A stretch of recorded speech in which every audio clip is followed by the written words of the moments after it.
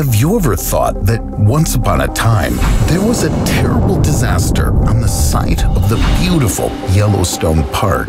640,000 years ago, the dormant Yellowstone supervolcano awoke, leading to the death of tens of thousands of living beings. And the most frightening thing is that this can happen again at any moment. When the Yellowstone supervolcano erupted for the first time, 1,200-degree lava flooded the land, destroying all life in its path. Thousands of kilometers of the territory of what is now the United States were covered with volcanic ash. Because of that, the continent didn't see the sun for many months, and earthquakes and tsunamis destroyed all life within a radius of several miles. That sounds like a fantasy apocalypse movie. Unfortunately, it's far from fiction. Scientists are afraid that the supervolcano will erupt again, and this natural disaster may well happen this year. But could we survive a catastrophe that might cover most of the planet?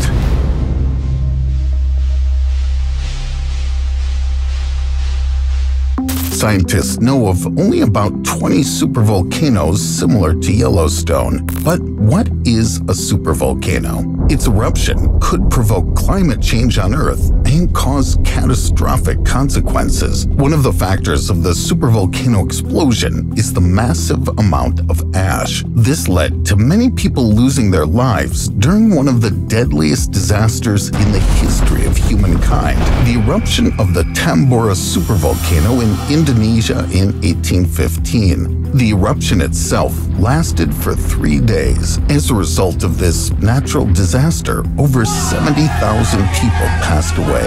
Hundreds of thousands of people subsequently died of disease and starvation. The Tambora eruption affected the entire planet. The volcano ejected 175 cubic kilometers of volcanic debris. If it's difficult to imagine the impact, let me help you. This could bury the state of Rhode Island under almost 57 meters of ash. In Singapore would be covered with a layer half as much, almost 26 meters. Tambora erupted at a speed of 500 million kilograms per second. This mass is 180 times greater than that of the waters of Niagara. But magma is not the worst thing that Tambora threw out of its depths. The height of the ash plume, which rose after the eruption, reached almost 43.5 kilometers, even though the usual flight altitude of a Boeing doesn't even reach 10 kilometers. The winds quickly carried the ash and volcanic gases around the globe. When magma was on the surface, the substances dissolved in it, sulfur, chlorine, and fluorine, entered the atmosphere.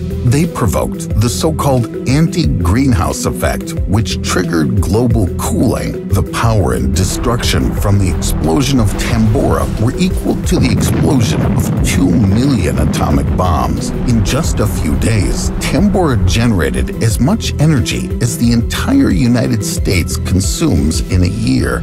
Another supervolcano eruption that changed the life of humankind is Krakatoa. This catastrophe happened on August 26, 1883. That's almost 70 years after the Tambora eruption. Krakatoa is an uninhabited island in Indonesia. The captain of the German warship Elizabeth, who was passing by, noticed a cloud of smoke and dust rising into the sky. This was the beginning of an eruption that lasted over 2 months. It caused the death of 36,000 people and destroyed hundreds of coastal villages. The Krakatoa eruption created the loudest sound ever recorded. It was heard on 10% of the surface of our planet and reached Australia and the island of Mauritius, which are 4,500 kilometers away from Krakatoa. 2/3 of the island of Krakatoa in the northern part went underwater, triggering flows of lava, pumice, and ash. But even such destruction wasn't the most terrible consequence. A truly horrible continuation of the disaster was a massive tsunami, which destroyed all life in the coastal zone of neighboring islands. When Krakatoa erupted, waves even reached the Hawaiian Islands and South America. The largest of them, 41 meters high, hit the Indonesian province of Banten, and it was followed by another series of waves waves that destroyed 165 settlements. All life and buildings on the islands were destroyed. Thousands of people from Java and Sumatra were swept into the sea. Among all the victims of Krakatoa, only 2,000 died from the eruption itself. It was the tsunami that took the lives of another 34,000 people. And a few days after the eruption, observers in Hawaii began to notice a bright afterglow after sunset. 2 months later, such reports began to arrive from Australia and Northern Europe. Scientists have concluded that this is the effect of sunlight being scattered by tiny particles of volcanic dust, which, after so many months, were still high in the atmosphere. Such a phenomenon could cause a volcanic winter on our planet. This happened after the explosion of the Toba volcano. Scientists say this natural disaster set our civilization back hundreds of years, and who knows what our achievements would be today if it weren't for this supervolcano eruption. This catastrophe occurred 74,000 years ago and provoked a volcanic winter, which, according to scientists, lasted from 6 to 10 years. In general, the Toba eruption led to a global cooling of Earth, which was felt throughout the next millennium. The populations of hominids and mammals in Asia were destroyed, and only a few Homo sapiens in Africa managed to survive. They developed complex social and economic strategies that enabled humanity to repopulate Asia. The volcanic explosivity index of the Toba eruption is estimated at 8 points, and this is the highest rating on the scale. The volume of the Toba volcano eruption is genuinely impressive.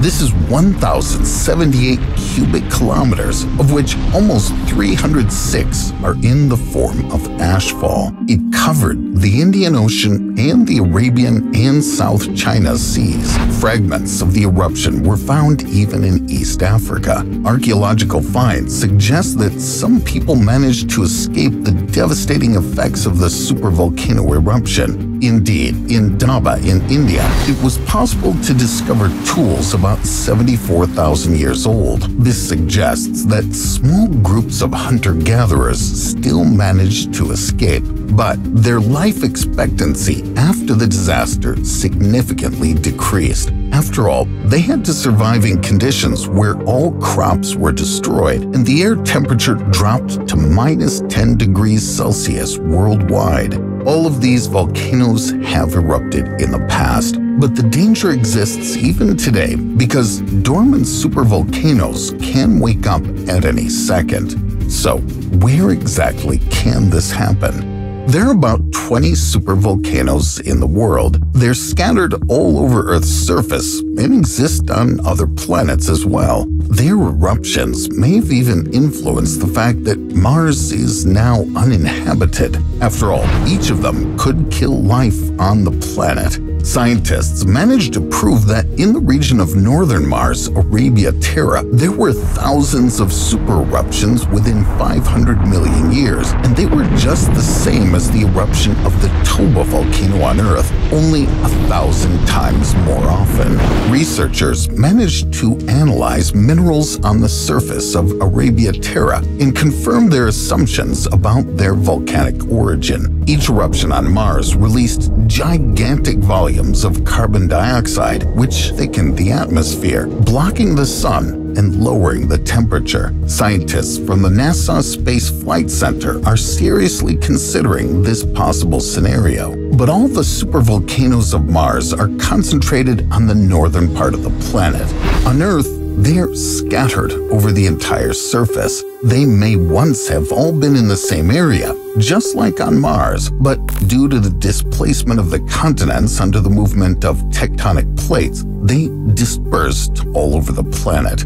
Today, one of the most powerful terrestrial supervolcanoes is Nova Rupta in Alaska. It's located in the middle of the peninsula. In 1912, the largest eruption in North America's history occurred here. The first signs were felt 5 days before the start in the village of Katmai. It's located at a distance of almost 258 kilometers from Nova Rupta. These were strong earthquakes that forced residents to evacuate. And on the day of the eruption in the morning, locals heard several explosions. A few hours later, the crew of the ship Dora, which was in the Shelikof Strait, saw a huge cloud of eruption. At that moment, darkness enveloped the ship and the neighboring island of Kodiak, which is several hundred kilometers away. The darkness level was so high, so complete, that even lantern light wasn't visible at arm's length. This went on for 60 hours. The roofs of buildings in the village of Kodiak collapsed under the weight of the ash, and the rest of the houses were struck by lightning from the ash clouds that entirely burned them to the ground. The water in the village became too polluted to drink. As a result of the eruption, Mount Aniakchak appeared. Its depth is almost 610 meters, and its diameter is more than 10 kilometers. The mount was formed due to the collapse of the volcanic mountain with a height of 2,133 meters. This place is also called the Valley of 10,000 Smokes. From the end of summer and during all of autumn, it's very windy in the valley. The winds raise the ashes that have remained even until this day and frighten the locals, making them believe the volcano has woken up again. But if the eruption does happen again, Alaska could disappear forever. Ashes would cover the territory of most of Chukotka in Canada, and the number of victims would reach hundreds of thousands of people. Another supervolcano we should be wary of is Pektu, called Changbai in China, although it's located not in China, but in the most isolated country in the world, North Korea. And unlike most volcanoes on the planet, it's not located at the junction of tectonic plates, but right in the center of one of them. Simply put, Mount Pektu stands right where, according to all the laws of nature, there simply shouldn't be anything. Pektu is a sacred mountain for the people of North Korea. At its top, there are hot springs and gas vents, and in the crater, there's a pool called Heaven Lake. But several small earthquakes in 1903, hitting the territory in quick succession, were enough for the dormant Pektu volcano to cause a series of powerful tremors that lasted 3 years. This scared the North Korean government, so much so that it began negotiating with neighboring countries to discuss plans for assistance and evacuation in case Pektu did explode. Seismologist James Hammond even managed to get permission to enter the country and explore the bowels of the volcano. In 2013, he arrived at Pektu and installed 6 solar-powered seismometers there. Their length was 59.5 kilometers. For 2 years, these seismometers recorded tremors and earthquakes. Hammond could find out that under Mount Pektu, there's a layer of partially molten rock, a mushy mixture of gas and crystals. Seismologists from the University of Texas believe Pektu is one of the most dangerous volcanoes on the planet, and the risk of its eruption is very high. The previous eruption of Pektu happened in 946 BC,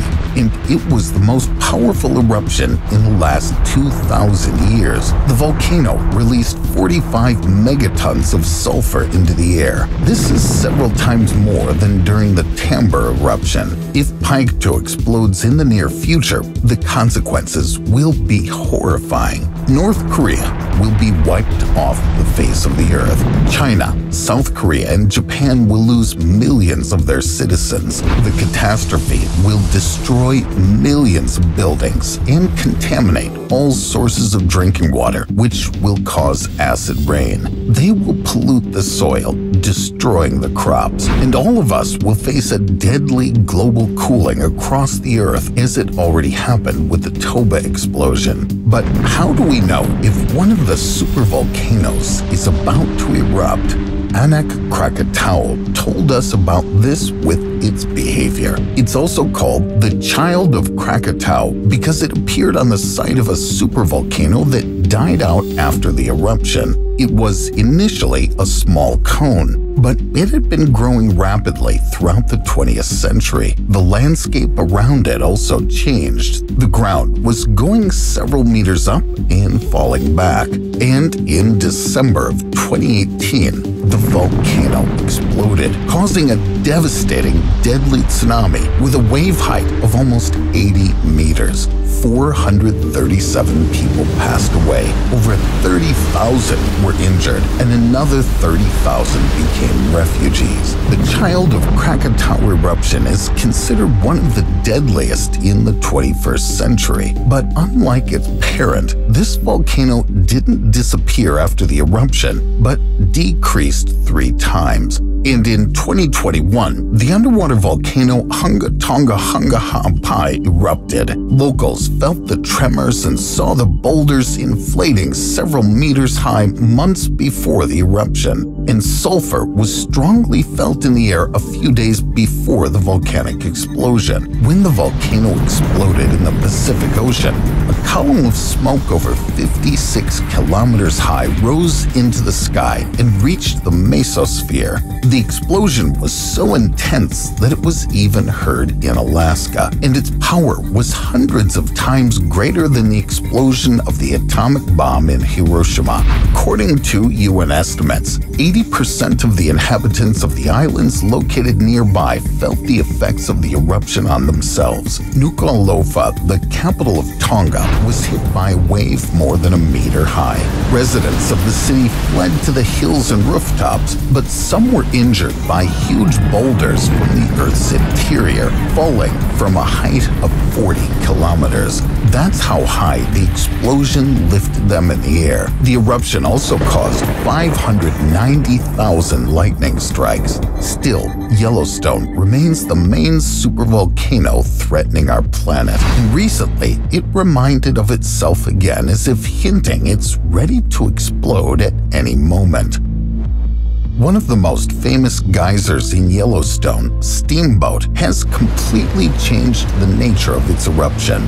Now, scientists are closely monitoring the rock around it. After all, it could begin to swell several meters up within a radius of several meters from the geyser. When they spot such changes, they'll have to act quickly. After all, this would mean the volcano is ready to explode at any moment.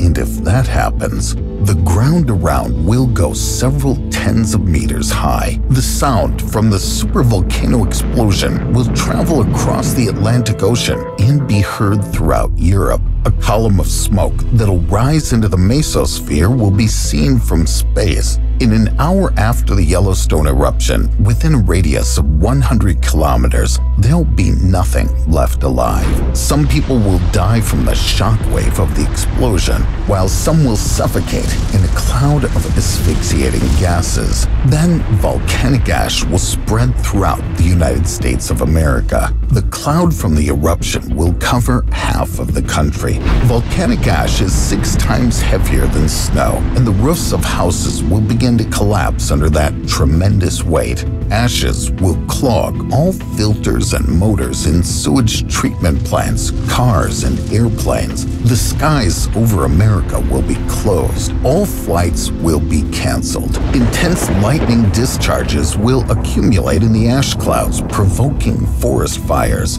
Earth will be covered with rains of poisonous volcanic ash containing mercury, sulfur, and arsenic. Damp ash will collect on the wires of the power grid and cut them off. We'll be left without light and communication. But believe me, that's not the worst part yet. Volcanic ash will flow into the rivers, contaminating the water in them. The eruption will provoke mud flows that sweep away everything: plants, animals, people, and houses. Nuclear power plants will be shut down as their cooling systems are powered by water inflow from rivers. Looting will begin. Hospitals will close one by one. According to rough estimates, 500,000 people will die in the volcanic impact zone. A week after the eruption, Yellowstone will spew ash columns up to 1,500 kilometers away. In this deadly cloud will continue to kill people. After all, volcanic ash is rocks ground into dust. Each particle of such ash has pointed edges, and if it enters the lungs, it'll either destroy them from the inside or cement them. Domestic and wild animals will also die, and crops will be destroyed. We'll face the worst famine in human history. Denver and Salt Lake City will remain in ruins. The states of Wyoming, Colorado, Idaho, Montana, and Utah will become lifeless. But not only the United States of America is under threat.